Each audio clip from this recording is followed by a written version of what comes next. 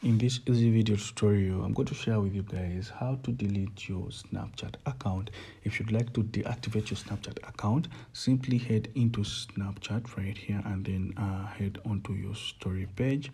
And then right here, guys, simply tap onto your profile icon on your upper left corner and head into the settings icon onto your upper right corner right here. So guys, this is my settings page, and if you'd like to simply delete your Snapchat account, you'll have to just simply tap onto the option of this is the section of account actions right there. As you can see, you'll see Snapchat beta, places, and delete account, which is just right here.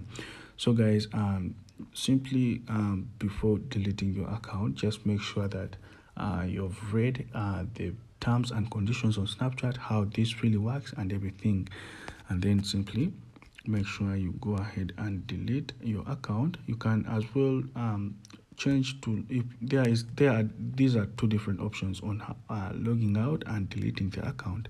If you tap on delete, you have permanently deleted your Snapchat account.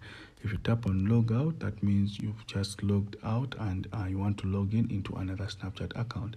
So guys, these are two different steps. And if you tap on delete account, that means your account is going to get deleted permanently. So guys, for the purpose of this video, we are not going to delete our account, but I'm just showing you how this really works. So if you just tap on delete, definitely you'll head into other steps on how to delete your account, and it will get deleted successfully.